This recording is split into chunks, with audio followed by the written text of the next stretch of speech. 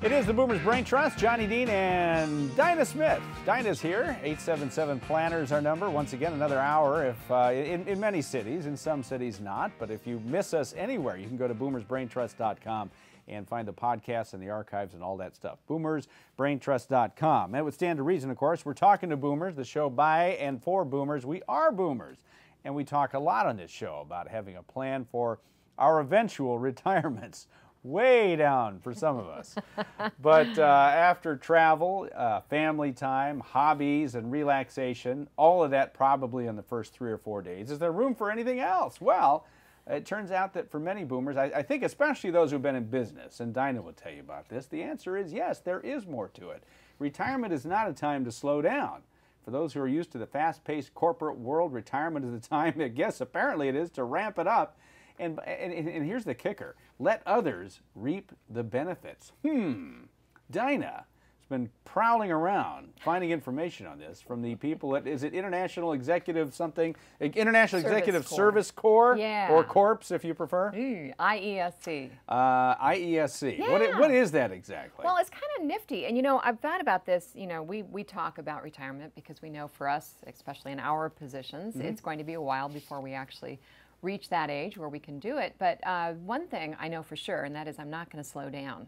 Yes, I will take it easy on occasion, but you know, I want to stay really active, and I want to, you know, volunteer, and I want to help in some way. That's the plan. So I had heard just little snippets about IESC, and so I looked into it. And here's a perfect example of somebody who decided to help others through IESC, and this is a fellow by the name of Tom Davis. He retired after spending 31 years as a top executive. Now, he worked overseas with Kimberly-Clark, and he realized when he retired that his experience could benefit businesses which might be trying to get along in developing countries. Maybe they were struggling businesses in foreign countries, in developing countries. In developing countries, yeah. So Tom is part of this vast network of baby boomers, of course, those of us who were born in the U.S. between 1946 and 1964, who are now retiring and are looking for ways to share their years of hard-earned know-how.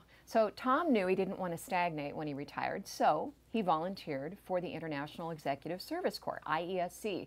It's a not-for-profit organization which promotes international economic development. Sounds big, and it is. IESC sent him to help a struggling but very promising business in Lebanon.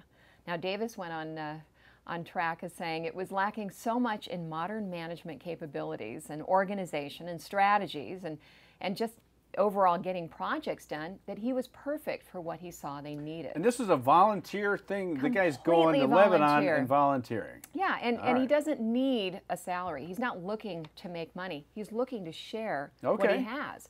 And he's just one example of how to utilize a virtually untapped national resource of highly educated, experienced men and women who have ended their professional careers but remain in very good health and have a desire to continue working.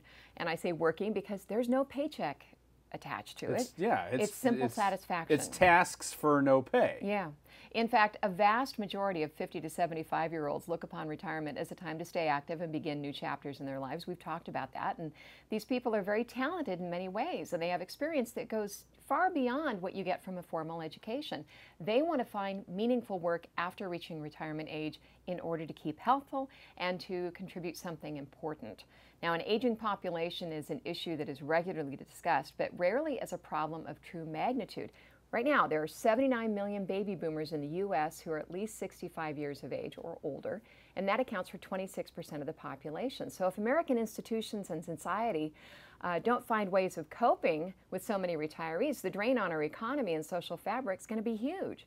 So this, you know, IESC may not have the complete answer, but for almost 50 years now, they've been setting a small example of what can be done when you send volunteers to developing countries whose entrepreneurs and business communities there need American managerial and technical expertise. So they focus mostly on overseas stuff. Again, it's developing countries, and anybody who has skills can volunteer and go just do it just to stay busy. Kind of a nifty idea, but of course it can be mind-boggling when you consider that this sort of expertise is being overlooked or, worse, untapped. The IESC volunteers not only enhance the communities in which they work by increasing jobs and also helping with living standards, but they also generate some pretty friendly trading partners for the U.S. Now, another example of such talent is a man by the name of Hal Handley. He also is an IESC volunteer who spent many, many long, distinguished years with Kraft Foods, and he volunteered with the IESC. He ended up going to Egypt, Lebanon, Ethiopia, Morocco, and Sri Lanka. And he also volunteers 1 day a week at the Washington headquarters of the IESC, and he's really proud of the work he did in Morocco. He says that's where he helped local exporters meet stringent U.S. requirements on imported foods. Who knows this stuff? This guy would know that, of course. Yeah, absolutely. He summed it up pretty well. He said, quote, "There's a feeling that you can make a difference." And really, that's what usually all of us want, regardless of our status. Regardless of what we have to offer, we want to make a difference.